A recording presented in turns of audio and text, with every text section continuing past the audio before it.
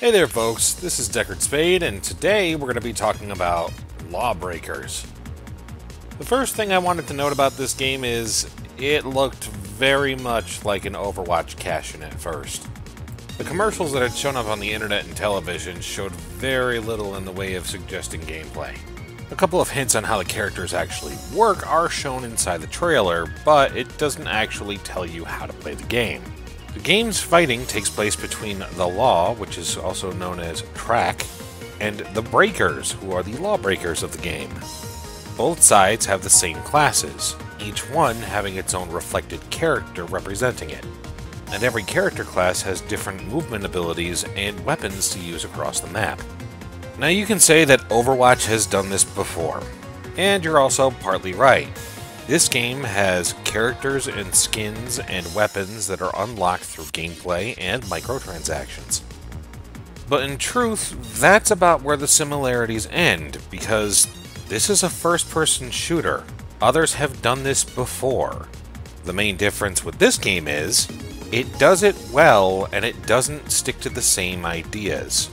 You see, one of the biggest draw-ins for this game that I've seen so far is the maneuverability of the classes. The maps are multi-tiered, and the movement and gameplay is fast-paced. The gameplay modes are pretty similar to things which I've seen before.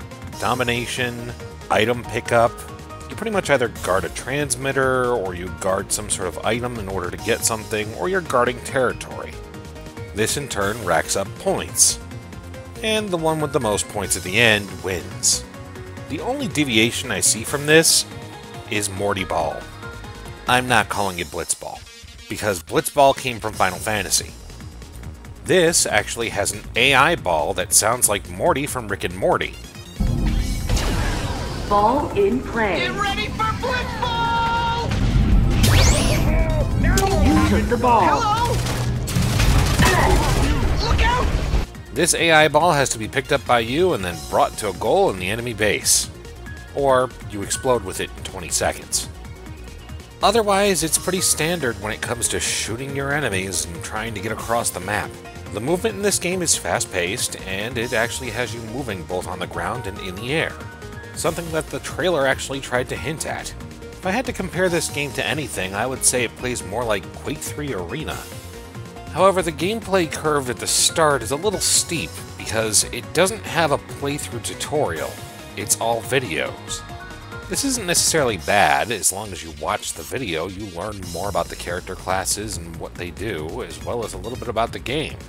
The downside to this is that you don't actually play the game and learn how to use your character until you actually play your first match. And the matchmaking in this game is random. It's not to say that you couldn't build your own match. It has a custom setup for you to be able to do that.